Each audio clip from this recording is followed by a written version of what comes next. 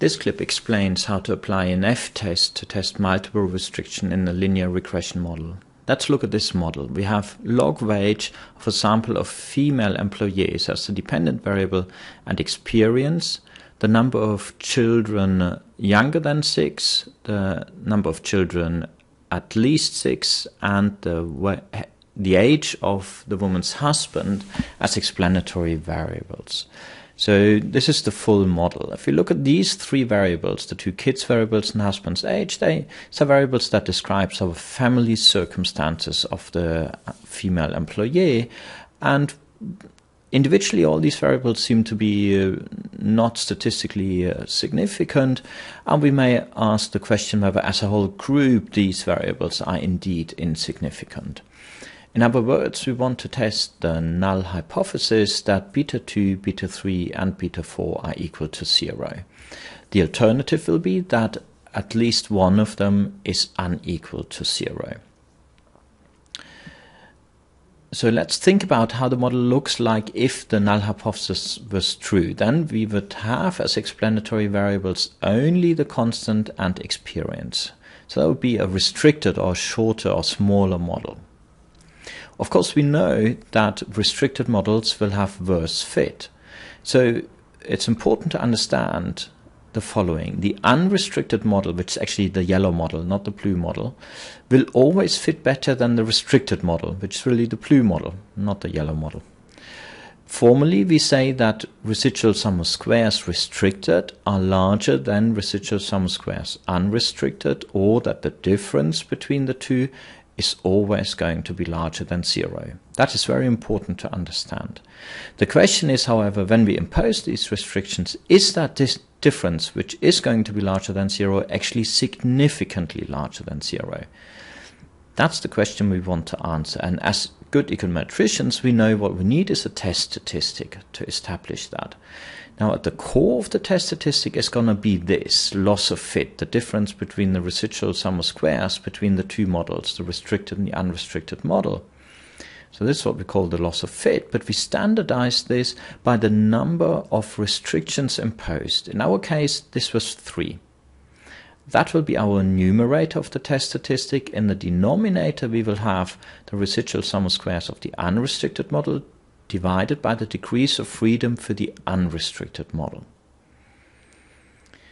So this is what we call the F-test. And we know we need a distribution for this F-test. And it turns out is F distributed with Q and degrees of freedom U degrees of freedom. So there are two sets of degrees of freedom for this test statistic. Here, the DOFU is actually n, the number of observations, minus the number of coefficients in the unrestricted model, and they were 5. There were 5 coefficients estimated. So the decision rule is as follows. Reject H0 if the F-test is larger than a critical value coming from that F distribution. So let's just sketch a little F distribution. It looks a bit like this, depending on the degrees of freedom, but it's only on the positive line, and that is because this loss of fit, that term will always be positive, and the denominator will always be positive as well. So F-tests will always be positive. And the critical value will be determined by an alpha, a type 1 probability. And if our F-test exceeds that critical value, we will reject. So let's put some meat onto the bones. Let's say the alpha is 5%.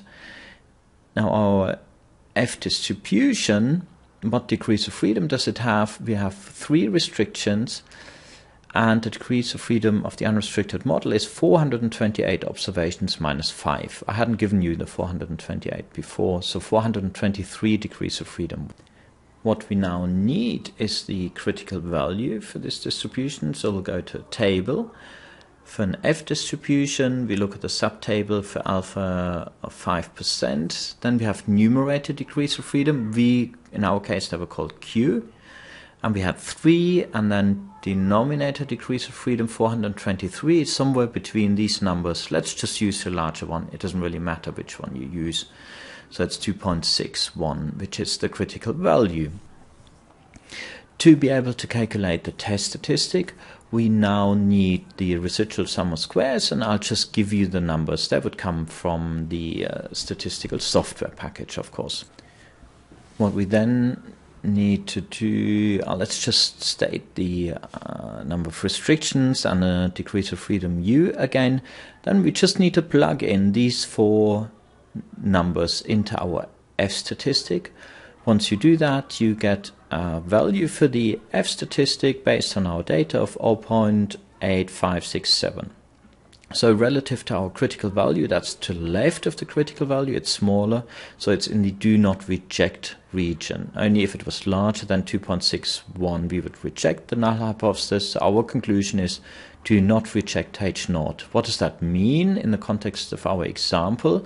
So that restriction, it is valid to impose that. So it's really the restricted model, the blue model, that is sort of the relevant model. We don't need these 3 variables in our model.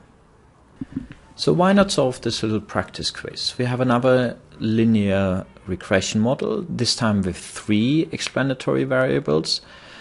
Again, years of experience, but now this time husband's age and husband's wage. And the null hypothesis is that these 2 associated coefficients, beta 2 and beta 3, are restricted to 0.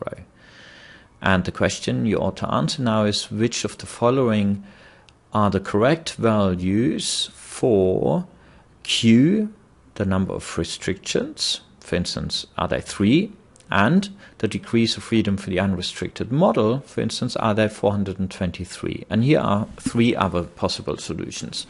Recall that Q and DOFU are not only important for critical values, but also important in the calculation of the F statistic. So, pause the clip and try and solve it.